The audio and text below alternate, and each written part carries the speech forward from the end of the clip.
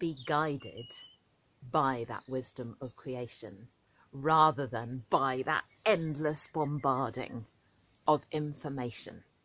Do you ever wish that somebody would just tell you how to know what to do in your life when you're surrounded by so much conflicting information, saying yes, definitely, or no, definitely not, this and this, thinking, well, trapped in a confusion of thinking.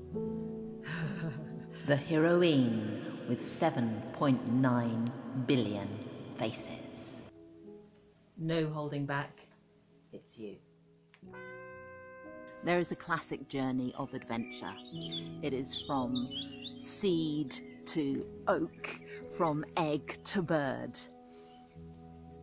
The adventure of human beings, of life, of evolution.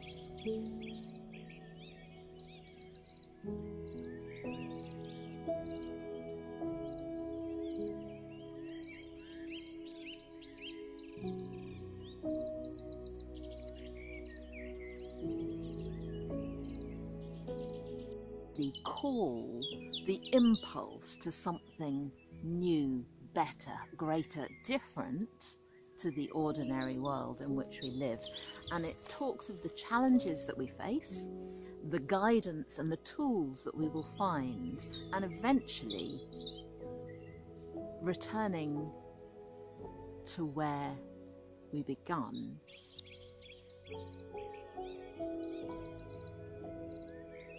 I know you can feel inside this impulse, this world that your heart knows is possible. Once upon a time, our heroine was born into the most beautiful and bountiful world.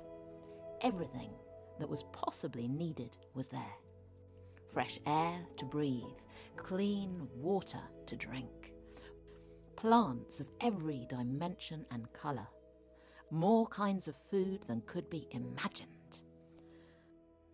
An incredible diversity of beings, 4 legs, 2 legs, fur, feathers, scales, skin. A wonderful place united by a wisdom that grew all things. As our heroine grew, it became apparent that things were not quite right. There was fighting and grabbing, and some had so much, and others had so little. We consumed more and more, searching for satisfaction, ballooning, polluting, forgetting that we already had all that we need.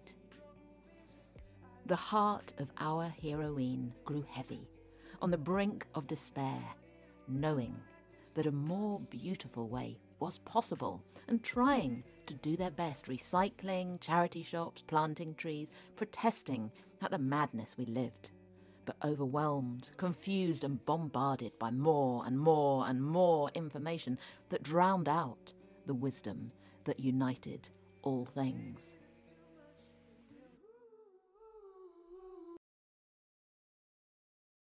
The first step on this journey really is relaxing, because when you relax, you create space from all the information you receive, all the shoulds and shouldn'ts from the outside world, all the shoulds and shouldn'ts from your inner world, a space to allow something else to come through. We are squashed and squeezed so hard on all sides, in dismay at the pandemic, disbelief at world leaders, distrust in new laws, despair about the world situation, squeezed and squashed so hard. There are challenges to relaxing, and one of these is this feeling of obligation to worry.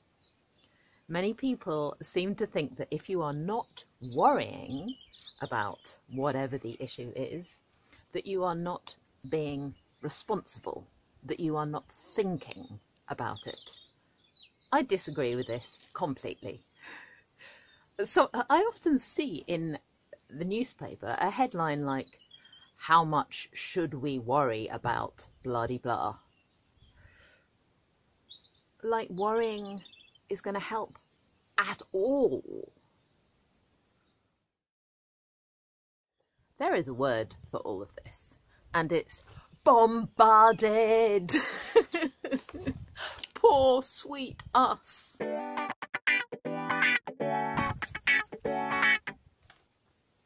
We all know about the algorithm, right? When you like this video, you sponsor a well and a pump for clean water for one day for someone in Malawi.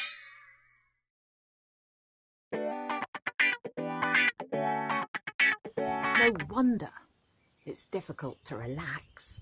But when we do relax, when we do let go of the shoulds and the shouldn'ts, when we do free ourselves of that plastic pollution we are suffocating under in our minds, then we allow space for something else to come forth.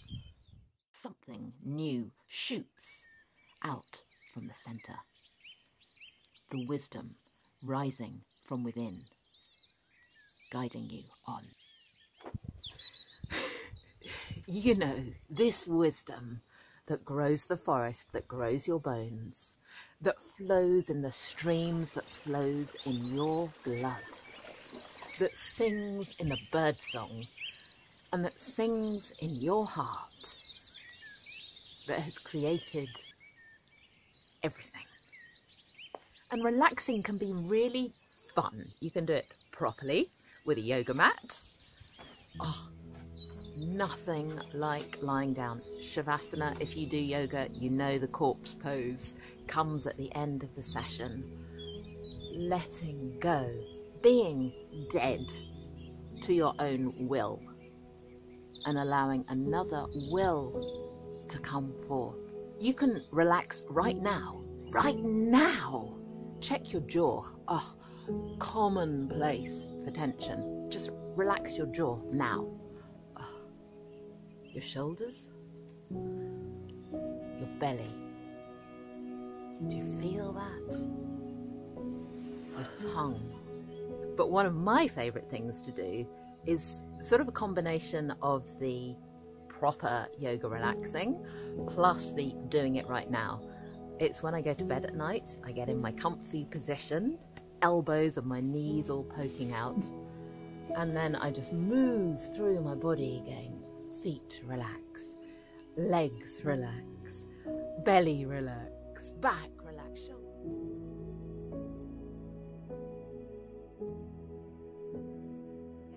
All the way through my body, I go back to the beginning again, and it is incredible how tense I have become in that time. Relaxing can be challenging. I have created a recording to help you. It's recorded in the forest by the stream. You're free to download it if you like. You don't have to leave your email address. Just look below and you'll see it. This is really the first step in being able to be guided by that wisdom of creation rather than by that endless bombarding of information. Relaxing. More steps will follow in the following episodes of the heroine with 7.9 billion faces. You.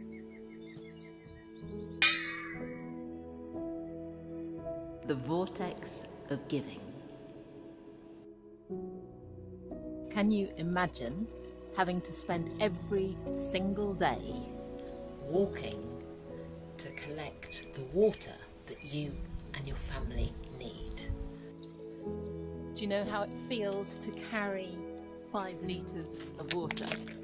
They reckon each person uses 15 litres per day, so here's 10. That weight, plus another, that'd be enough for me.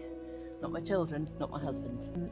14 million women, 3 million children do this every single day, only to arrive at a polluted river or pond, maybe containing cholera, the germs for diarrhea. And then carry that heavy weight back to their families, often having to do this several times a day.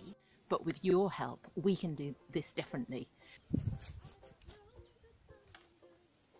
We all know about the algorithm, right? When you like this video, you sponsor a well and a pump for clean water for one day for someone in Malawi. When you like and comment, you will help to sponsor someone for an entire week to have life-giving clean water.